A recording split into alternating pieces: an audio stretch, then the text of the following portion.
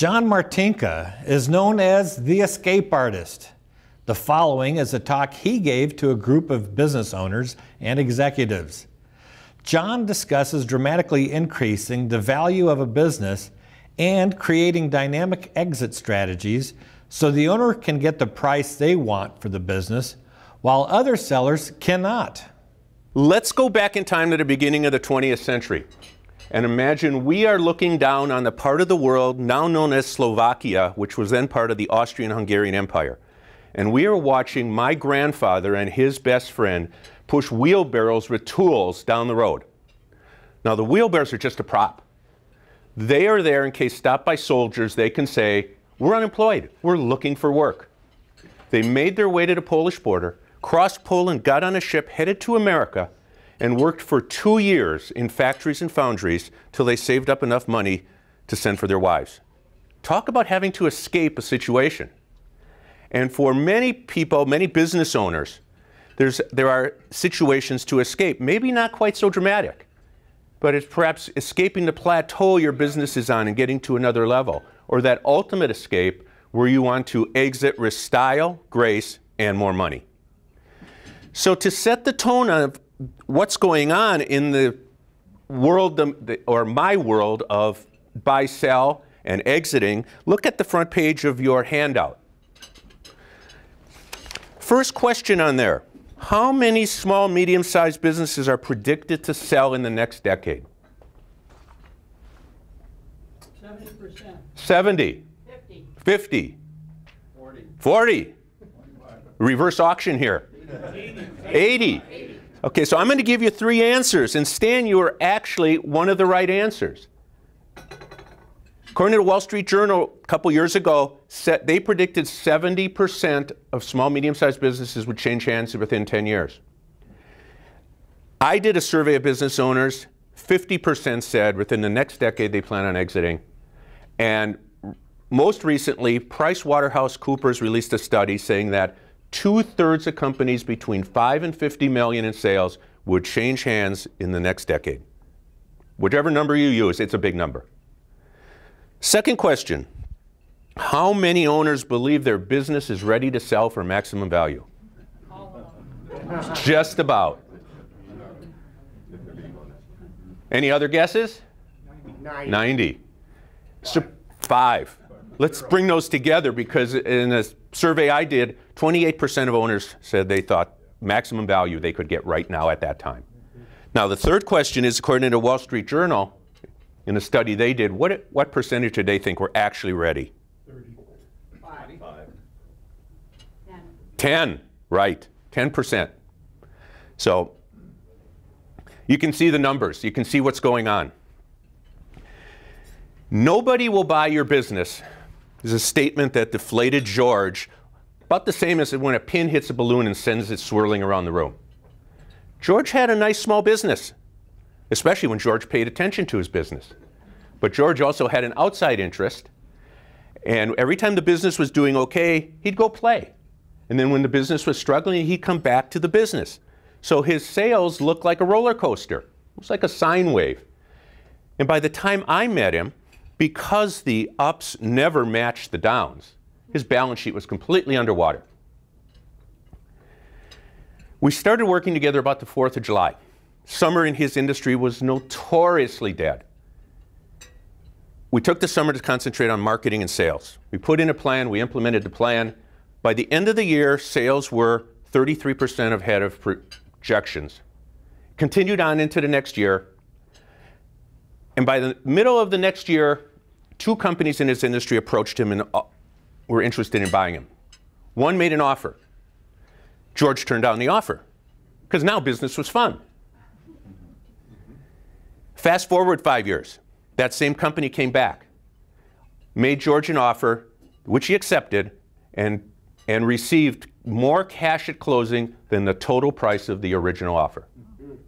That's what we're talking about when we talk about preparing a business for sale. Now, I could talk for a couple hours on all the things I'm going to talk about today, but I've condensed it into some of the high points, and that story emphasizes the high points, the 3 things I'm going to talk about. Growth, what we did with George's business, preparing a company for sale, and what his acquirer did, growth by acquisition. And we're going to start with growth by acquisition. I'm going to tell you just a quick story about Rob. Rob bought a business a number of years ago. In his first year in business, he was approached by, we'll call it a friendly competitor, more of a complementary product. And the gentleman said, I want to retire. Would you buy my business? With, in parentheses, hint, hint, I know you're a buyer. You just bought the company you own. So we talk about growth by acquisition. Let's go to the next couple questions on the handout. How many owners feel their focus is to grow their business? Percentage? Yeah, percentage. 60. 60. 98. 98. Close, 77%. How many owners are open to the idea of growing by acquisition? 15. Damn. This one surprised the heck out of me. Survey I did recently, 86%. That doesn't mean they're going to do it. That means they're open to the idea of doing it. So why would you want to do it?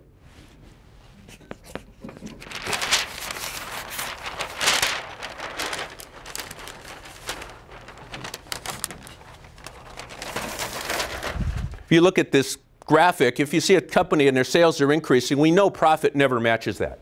You get to a point where you have to hire a new employee. Things flatten out. You grow again. Maybe you have to hire a new employee and a new piece of equipment. When you grow by acquisition, you can jump both of them up at the same time.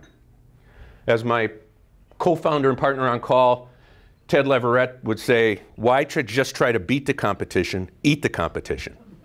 So let's talk about 10 reasons why a company might want to consider growth by acquisition. It's on, I think, your third page of your handout if you want to follow along with me. Number one, to expand the customer base. You know, Rob did that.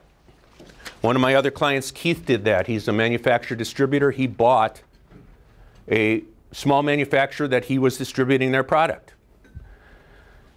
To get great employees, when it's tough to hire great employees. This is an interesting story because of all the similarities.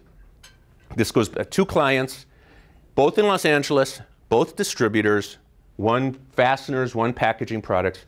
Both guys' names began with D, Danny and Devin, and both we were working together to acquire similar companies to theirs because they just couldn't hire good salespeople. And they figured, well, buy a company, get the salespeople and the customers that come with them. Access to vendors that you might not have. Number 4, enlarge your geographic footprint. Eric did that recently, bought a company in California, enlarged his geographic footprint. It can make a lot of sense. You avoid all the costs of starting that office and just having to steal customers from the competition. Eliminate a competitor. Number 6, how about spreading your overhead over a bigger base? Keith did that in the story I just told about acquiring a small manufacturer. He brought them in-house. He eliminated rent, phones, everything else. Increased the margins tremendously. Qualify for volume discounts. Number 8, get needed equipment. One of the guys in my Rotary Club a number of years ago, Frank, we worked on 2 deals together. He bought 2 people in his industry. One of them specifically because he was looking for a certain piece of equipment.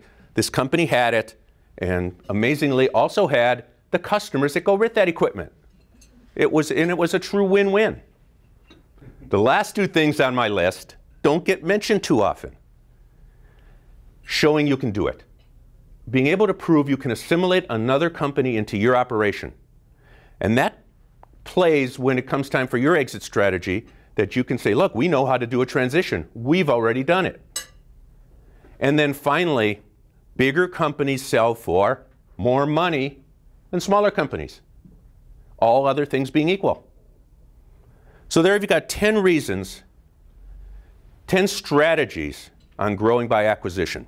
So let's talk about some benefits. Well, there's a benefit to the seller. They've got a good buyer. They've got someone who knows how to run a business. And with the demographics going on, as we saw from some of my early questions, that can be very important. Because according to a study done by Intuit, people who make QuickBooks, the baby boomer generation is one of the most entrepreneurial generations ever. And the generations following aren't as big and aren't as entrepreneurial. So you could be that knight in shining armor to the business owner who can't find someone else to buy their business, and they can also sell a marginal business where maybe they couldn't sell it to an individual. And as an owner, you can pay more than an individual can, still get a higher return on your investment. Second benefit, it helps you focus as an owner on what you need to do and where you need to be improving as you look at the criteria of what these companies have. And third, it puts you through the due diligence process. So when it comes time for you being on the other end and your eventual exit, you're familiar with what's going on in due diligence. And as my friend and banker Lisa Forrest says, banks are going to be nosy. Get used to it if you're selling a company. Banks are going to be nosy, and guess what? So are buyers. So growing by acquisition is biting off a big chunk, and it's not always feasible. Sometimes there just aren't candidates out there. Sometimes you're just not set up to do that. Your capital is going somewhere else. But you still want to be growing. And in this economy, where it seems, at least for now, we are poised to be seeing a lot of companies grow. You should be growing by at least 10%, if not 20%. In fact, I would tell you, if you're not growing by 10%, you should be worried. So let's talk about other strategies to grow. Let's look at, back to your handout on the first page. First question in the third section, what percentage of owners feel their priority is to increase the value of their business? 25. What was that? 25. 50. 80. 90. Who said 90? Good. It was in this study, it was 92%. So how do you increase value? You know, you can do one-time things like cut expenses, but that only lasts so long. So really, it's about growing the top line and therefore growing the bottom line. So one of my clients very eloquently said to me once, he said, growth hides a lot of operational warts. And that's why we're talking about growth. So rhetorical question, think about this. What gets in the way of growth? We could talk all day about that, right? So question I want you to answer. What's worse than having a company with the capacity to make 1 million units a year and selling 250,000, other than having a higher capacity? What's worse?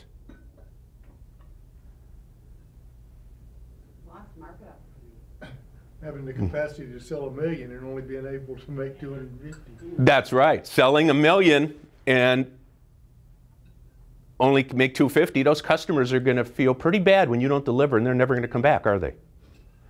So when we talk about growth, I want to start out by going back to the old three-legged stool of business that you've probably seen, that there's sales, there's operations, and there's finance, and these have got to be in sync. So keep that in mind as we're talking about any kind of growth strategies, that three-legged stool. So let's assume you got the right product, and you've got the right service, you've got market demand. Think of this old adage in business. You can say to your customers, you can have price, quality, or service, any two of the three. It's just impossible to give you all three. So when you are selling based on quality and service, like many of you are, that gives you competitive advantage, doesn't it? And you grow by leveraging your competitive advantage. When we talk about strategies and tactics for growth, look, I can make a list of 25. We don't have time to talk about 25, so I've got 5 I'm going to talk about today. And the first one is the most important, and it has to be on the top of the list. And I call it attitude. Some people call it culture. A culture of growth. If you don't have that, If you don't have your team on board, you're not going to grow. So who sets that tone? CEO. The CEO, the owner, right? You guys and gals. You set that tone. And you get people on board. And what does that involve? What could you do to get your people on board? Does it mean you diving in there? Incentive programs. Incentive programs? Communication. And sometimes it could mean stepping back and doing nothing and letting qualified people drive that growth train down the tracks. So it just depends on your situation, right? There's no right or wrong until you know exactly what's going on in a particular company and particular situation. It can also mean not playing by their rules. You know, creating your own playing field. And if you want to think about it on a big picture scale, and I know you're small business owners, but on a big picture scale, think of Apple. They created their own playing field. The iPod, the iPhone, the iPad. They didn't just go with what everyone else was doing. As business owners, I would like you to rate yourself. On my handout, second page, under the category growth. On a 1 to 10 scale. And then I would like if on any of these you want to share, I would appreciate it. Anything you've done to improve and help in these areas. We work on innovation as opposed to problem solving, fixing things. Rate yourself on a 1 to 10. You don't have to announce it. Second one, on a 1 to 10 scale. New ideas get implemented successfully and on time. Who's got good luck with that? Good success? Few of you, okay. I know exactly how to motivate and get the most out of my key people. Yeah. What do you do? Share revenues. Basically tie their compensation to the success of the firm. What do you do? Also management by appreciation. Management by appreciation. Okay. So, here's a few things when it comes to working with the employees in that situation. Don't be a controlling owner. Employees don't like being micromanaged. They want to have some freedom. You've got to let them stumble. You've got to let them fall occasionally. What you want to do is make sure that when they stumble or fall, they're falling off a chair, not the roof. And even if they're falling off the chair, you're there with the cushion to make sure it's a gentle landing. And that really comes down to delegating and giving people the freedom to make some mistakes, but also not doing anything that an employee could be doing. When you do that, you free yourself up to drive new innovation, new initiatives. Last two questions on that rating. My company, its culture, and employees are poised for growth. Who thinks they're up 8, 9, 10? I think one of the things I've learned, particularly in the last 5 years, is to share the good and the bad with the employees. Let them know what the company's doing, which verifies their role. We're in a very seasonal business. We're also in one that tends to move up and down with the economy, probably more dramatically than the economy. And I found that just laying it out there really builds the staying power of the employees. So you don't get the turnover, which is probably the most costly thing you could possibly have. And it increases the loyalty dramatically. Thank you. So the last rating question there, our management team works together for growth without wasting time protecting their fiefdoms. On a 1 to 10 scale, rate yourself. And I'm going to show you, I want to show you this because you as a business owner, you've got a future vision, and whether it's documented in writing or not, somewhere you see it clearly. Your goal has to be, when I ask these type of questions, is to make sure employees have that same 20/20 vision of where the company should be going. Does that make sense? Sure. Okay. So employees are always the issue, a lot of things regarding to growth are always people related. Employees want their ideas accepted. Bob bought a company. He held a reception afterwards, and the sales manager came up to me and thanked me for helping put the deal together. And her comment was, he's been a breath of fresh air. He actually listens to our ideas. That's the position that you want to be in. Employees want to feel a sense of accomplishment.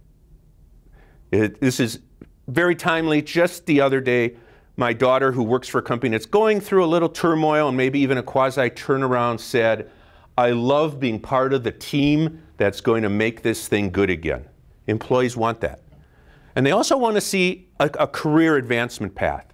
You know, I have a couple companies and also a nonprofit I'm on the board of dealing with that issue right now of, if you're not growing, where are your employees going to grow to? And they're going to go somewhere else for their career advancement.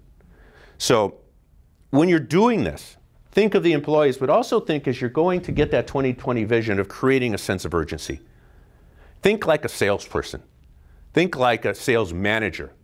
And I remember one sales manager I had his great line. He always said, at the end of the day, make one more call.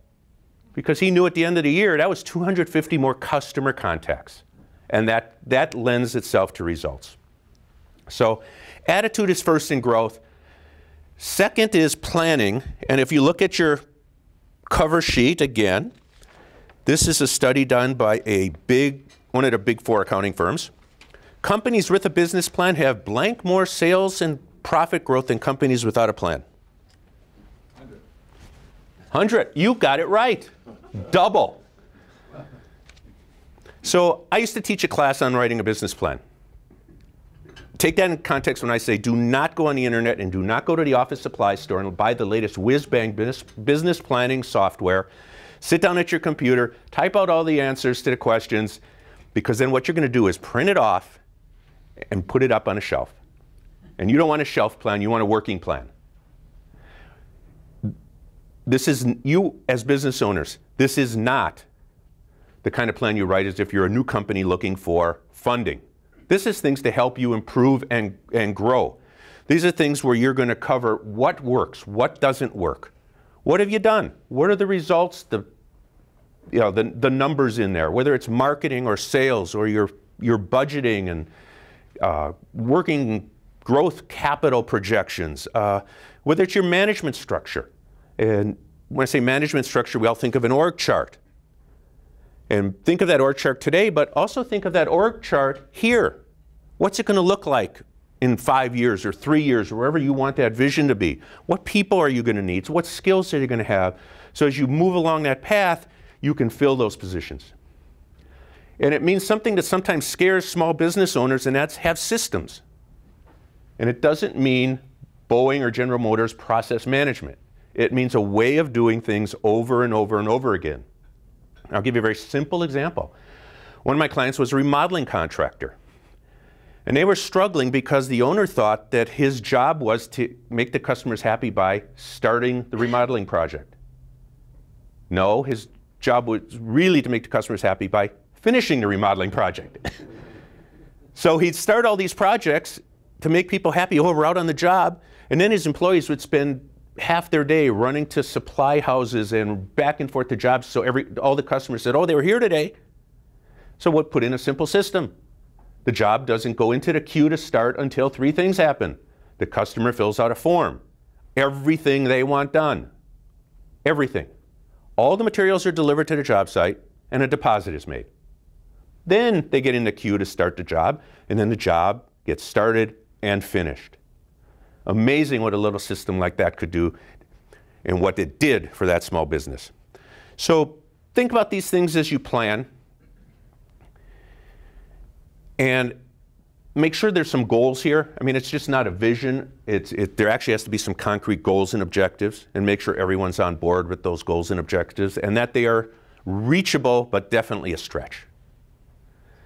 So we talked about planning. Let's go back and let me ask you another question on here. The top reason CEOs say growth targets are not met is? Economy? Nope. Competition. People, Nope. wrong people. not the wrong people. Not implementing. Getting caught up in the day-to-day and never getting around to this. So it's taking action. You know, it's getting out there and doing it. And when you get out there and do it, I like to say, pay attention to the right details. Not all the details, the right details. You know, think about what fishermen do, or fisherwomen. They know the right place, the right time, the right bait. I have a cousin who goes salmon fishing on Lake Michigan. What he told me is, we're on the lake half an hour before sunrise. We're off the lake 2 hours after sunrise, because then we're just boating. If you don't, you got to know the right details to pay attention to. Think about going to a sporting event. Think about going to a concert, a play, a movie. Those performers practice their details, the little intricacies of their performance over and over and over again until when they hit the stage, it all comes together. And that's what you should be doing in your business and your people should be doing. So the details I want you to think about following through on have to do with, we'll call them the non-financial factors of the business. Your customers, your employees, your suppliers, the competition, your marketing. Pay attention to those things in detail. And then one of the most important things that you can do, one of the most important details is follow up. Don't just do it once. Have a plan to keep going on it. And take care of your people. I think a couple of you mentioned how you take care of your people with different kinds of sharing of revenue and acknowledging good work. That's very important. So I want to give you a story. Dick and Kathy owned a distribution firm. He was the president, she was the CFO, and the firm was poised for growth, and they took advantage of it. They said having good management depth allowed them to concentrate on the big picture. And they put in a plan, and most importantly, they implemented it. And I want to tell you about what they did. I'm going to read to you what they said their 5 benefits from planning were. Faster growth, increased profit, higher salaries, increased local market share, a growing national client base. Now, every one of you would like to have at least some of those, right? So I was an outside observer working with them, but there's no doubt in my mind that paying attention to planning and the implemented a plan is what let them have this rocket ship growth. And very important, because having management skills is one thing. Using them is another. In other words, not doing anything someone else could do, but concentrating on leading and developing and your future vision. So back to a couple things on the details I talked about. One in marketing, one with employees. Had a client, sold wholesale, sold to end users. Every year did an end of the season wholesale only sale. Called me a month before, said, we're planning the marketing for this event. Here's what we're doing, what do you think? They talked about all the things they were going to do to get their wholesale customers in the room. I said, that's good, but it's not going to work unless you, a week before the event, pick up the phone and call everybody. Simple little detail, right? Monday morning, 8 o'clock, I get a phone call. Thank you, thank you, thank you. Our wholesale only sale this weekend, 5 times bigger than any other. I said, well, okay, that's great. Why are you thanking me? She said, because we asked everyone why they showed up, and they all said, because you phoned us to tell us and remind us. Little detail. Ken owned a distribution company. Naturally, he's in the business of selling things. He put in a program called the Quota Buster, similar to sharing revenues, except instead of just sharing things on a paycheck every month that they made their quota, the employees got a cash bonus. I mean cash. He went to the bank, got cash, and gave it to each of his employees. Boy, did that motivate the heck out of them. So, planning, implementing, and then you've got to make some sales, right? So sales is next to my 5 things. that one more call is a good strategy. I mean, if you have any sales managers or salespeople, you know, if you can get them to do nothing more than make one more call, you're ahead of the game. If you learned one thing today, and that's it, you're in good shape. So if you're not growing, what does that mean? Does that mean your people are not making enough calls to new and existing customers? Does it mean you don't have a good value proposition for them? Does it mean you don't have the right people? I mean, we can't analyze that today, but you've got to be thinking about those things. And you got to be thinking of who are you taking care of? And the last question on my quiz is, it costs blank times more to get a new customer than it does to sell more to an existing customer. What do you think? 3 times. 10, 4, 5. Yeah, I've heard in things I've read 6 to 10 times. That's why we pay attention to our existing customers. You know, sales is really a numbers game. And it's also, when talk about systems before, it's a systems thing. Your people have to prospect. You've got to build a relationship. You've got to ask questions and qualify. You've got to find the need. You've got to show interest. For your types of businesses, this is not selling used cars or being in a carpet store, where a friend of mine who owned a carpet store chain told me, if someone comes in the store and walks out, 90% chance they will never be back. That's not relationship selling. You want relationship selling, right? So back in the 80s, I went through a program called Counselor Selling. And one thing that stuck with me on that, and I've heard repeatedly since, is there are 4 reasons people don't buy. So think about this in your companies. No need, no hurry, no money, no trust. And the last one is far and away the most important.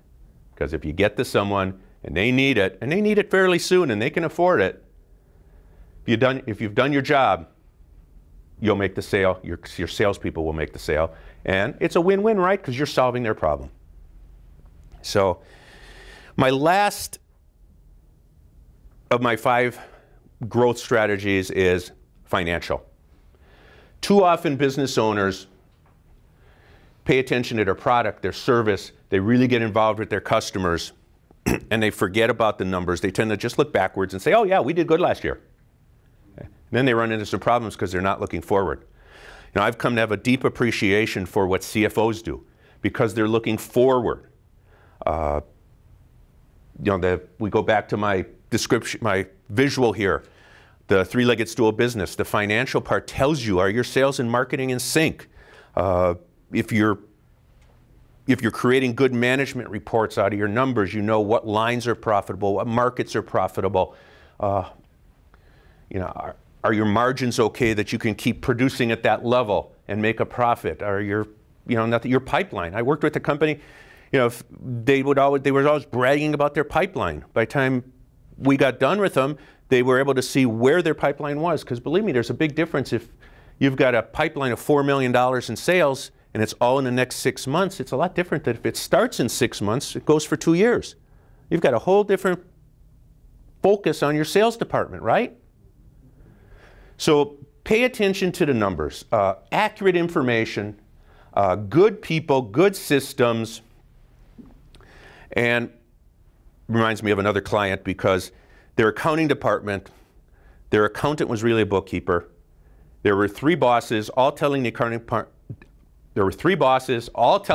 department, what to do, all giving different direction, and not one of them knew anything about accounting. So how typical is that? And then finally, I know it's tough. Resist the temptation to just completely blur the difference between your personal and business checkbook. Your banks don't like it. The IRS sure doesn't like it. And if someone's going to buy your business, they're going to be very skeptical of things. So, growth by acquisition. Some growth strategies to increase the value of your business. And it all accumulates into, at some point, all businesses sell, right? Either as a whole or in parts. They may sell to an outside buyer, inside buyer, but they will change hands. And as we talk about exiting, I want to tell you about a beautiful summer weekend I had. I know it sounds like it doesn't go together, but it does, believe me. At our lake, and my cousin had his one-person sailboat up there. You're a sailman. See, you're a sailor, but no, not a one-person sailboat.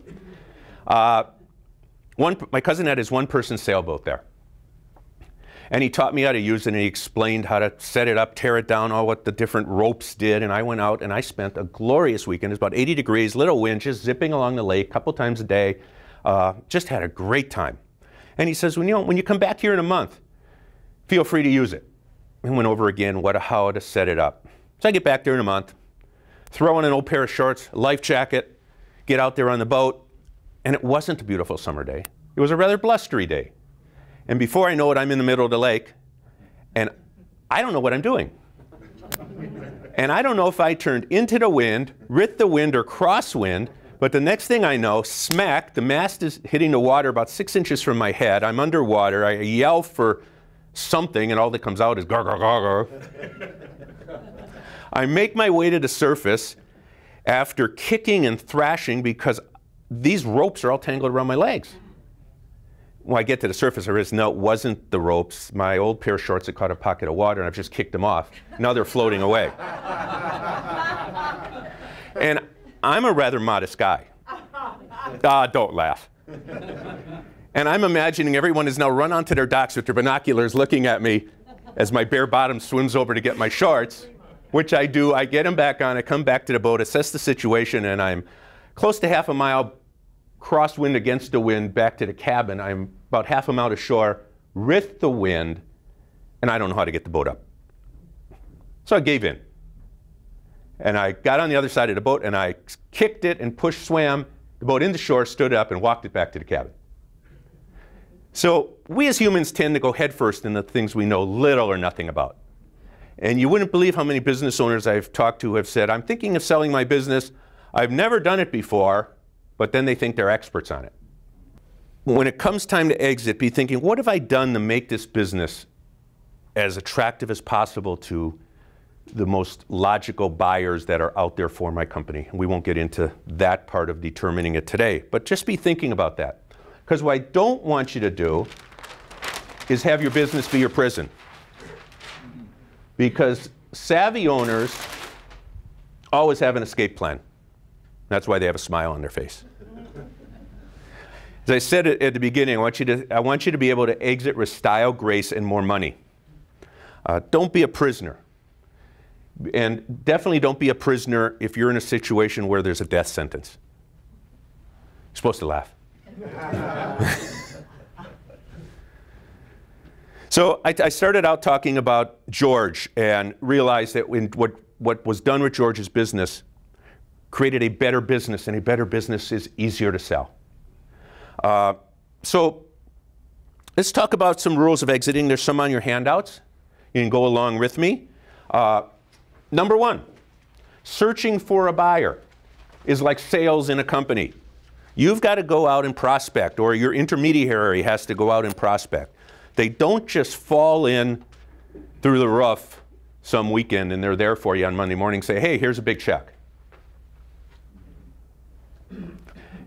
Number two, cash is king, cash flow is king. The more cash flow you have, the higher your price. There's no other way around it.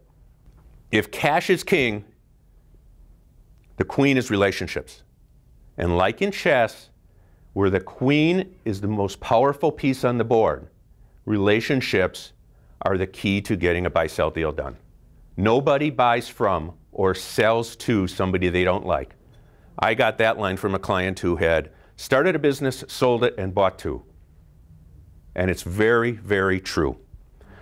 Number four, as a business seller, it's not what you get, it's what you keep. Pay attention to terms and structure and taxes and all of that. Number five, there are no perfect businesses, there are no perfect deals, there are no perfect buyers. Don't get hung up waiting for that perfect deal. There is no such thing as perfection. Don't fall for valuation traps. We're going to talk about those in a few minutes. There are no simple, easy ways to just say what a business is worth. And above all, don't let your buyer get over leveraged. It could come back to haunt you no matter how you've structured it. So those are my rules of exiting. Right below that, you see my action plan to sell a business. I came up with this a number of years ago to get owners to think have a system and structure. And it's very simple. You arrange the affairs of the company. You coach the company, its people, everything on what's going on.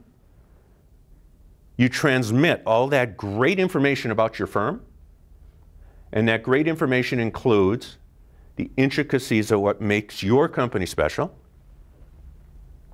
the operations and why they're in good shape and ready for a transition, and the numbers, which we talked about just a few minutes ago. Why the numbers are accurate, good, can be relied upon. So, in exiting a business, when exiting or selling a business, we've got our vision, tactics, and implementation. If you're here in box 1, you got the vision and you're taking action, but you're just being completely ineffective. If you've got the vision and tactics, but you're not doing anything, of course you're stagnant. And if you're doing things, but you don't have any vision, you don't know where you're going, you're just wandering around, you want to be here in the middle, number 4. So think about that. And then let's go back to my ratings sheet on exiting. I've reduced or eliminated any dependencies the company has on me, the owner. Rate yourself on a 1 to 10 scale.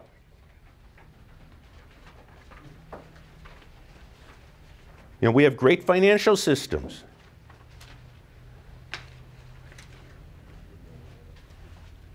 We've developed a solid management team.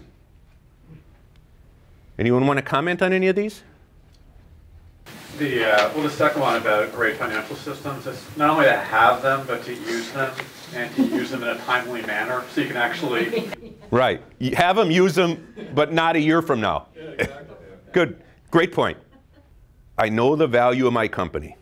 And that's an interesting one. Let's talk about that just a little bit as we finish up here on the section on exiting. I said don't fall for valuation traps before. There are some myths of business valuation out there.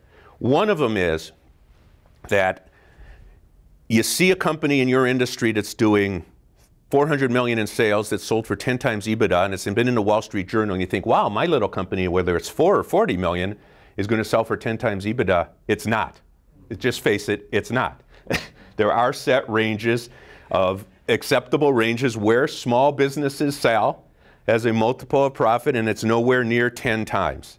And that range is also affected by things like industry specifics, the non-financial factors. I mean, a company with 3 customers accounting for 70% of business is a lot riskier than a company with 70 customers accounting for 70% of their business. And then terms play part of the deal, because cash talks. The more cash, you get a little more leverage on the price. Second one, rules of thumb can usually be thrown right out the window. And especially if it's a rule of thumb that says, my business is worth X times revenue. And every time somebody says that to me, I ask them this question. And I say, your business, you're telling me, is making about 10, 12% profit. There's someone across town in your industry breaking even. Does that mean your companies are worth the same because it's a function of revenue? They get the point real quick. Third myth of business valuation. My business is different than all the other ones that these rules were created for. I have so much potential. In other words, you're telling a story, or should we say a fairy tale. So keep those things in mind. And then, what do business buyers like? And I don't care if you're talking a private equity firm, an individual buyer, another company. Start out with things we've talked about a few times here. They want good numbers. It's always the starting point. Every buyer says, I'd like to see 3 years of financial statements and tax returns. Which, when you talk about preparing a company for sale, I like to say allow 3 to 5 years. Because any changes you make will show up in those financial statements that the buyer's asking for. Reduce your dependencies, especially on the owner. customers, key employees, even a key supplier. Have a good sales and marketing program, as we've talked about, a culture of growth. Have a solid management team. Again, most buyers don't want to see you working in the business. They want to work on the business. I have never worked with a business buyer who says, well, you know what? I'm buying a company so I can get in there and run the machine or make the daily sales calls. They all say, I want to work on the strategy and the vision and the growth. And then finally, they want to see value. They want to see a strategy to increase that value. They want to have their skills be appropriate, and they want to see opportunity. So if the buyers see that there's a vision and potential, but they don't have the skills, they're going to fail. And nobody wants that. If there's a vision and they have the skills, but there's no potential, they just bought themselves a mediocre job.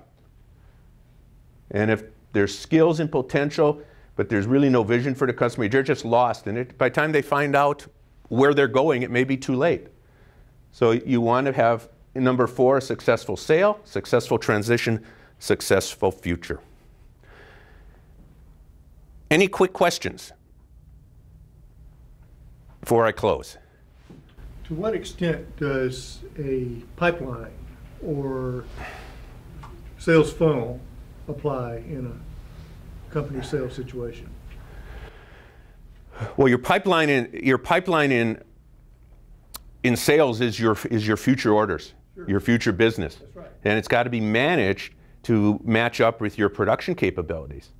You know, going out and selling, having your salespeople, let's say you got the capacity to do 10 jobs a month and your salespeople are having a great month and they say, well, in May, we've sold 20 jobs. It's managing that so that there's not 0 in April, 20 in May when you're not going to deliver, and 0 in June. And it's looking ahead and saying, boy, our sales pipeline is pretty low. We better get our salespeople work. Maybe we need to make some different offers. Our offers aren't being accepted the way we're offering them now. John, I come out of the technology and internet markets, and the track record of acquisitions and mergers is pretty dismal in that sector, mostly because of the people-related issues. Culture plays a huge role. So I'm curious about the work that you do in looking at cultural fit on an acquisition. Well, yeah, we look at the cultural fit, and a big part of it is the owner. And because in my world and most of your worlds, not technology, if the owners can get along, that means, and they've built rapport and relationship, that means that that owner is going to have a really good chance of relating to the customers, the employees, everybody else. And so that's the starting point. If it looks like it's a big enough that there's going to be a culture problem, I will usually bring someone in who specializes in that to do an assessment or work with them afterwards.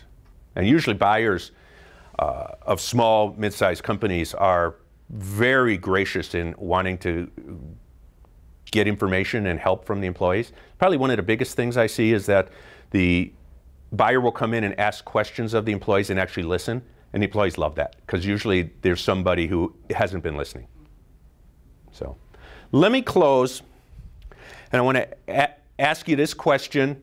Raise your hand if you ever, back in high school and college days, had a great fun summer job. Anybody? Okay. So mine was working in an amusement park in northern Wisconsin. And part of this amusement park was a Wild West town. And one day, and I don't know why, they asked me to play the bad guy. And I must have done pretty good because I played the bad guy the rest of the summer. Now, playing the bad guy meant 3 things. Number 1, on alternate hours, I would hold up the saloon, then hold up the train, and then in the meantime, walk around and be mean and nasty to everybody except the girls.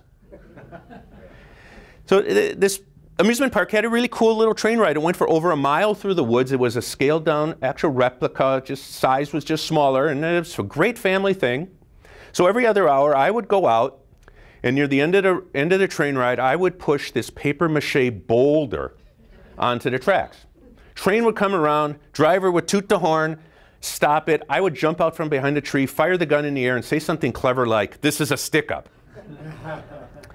So it always ended with me rolling down an embankment, the marshal coming down, grabbing me by the shoulders, pulling me up the embankment, making me push this boulder back off the tracks and take me into jail. The pitfalls, the problems I've talked about today in growing and acquisition and exit strategies are like that boulder. They're easily pushed aside. What you need is a proven plan, an experienced guide, and pay attention to the plan and its details. If I can be of any help moving your boulders, please let me know. Thank you. The preceding was John Martinka speaking to a group of business owners. To book John for your next event, phone him at 425-576-1814 or email him at john@johnmartinka.com.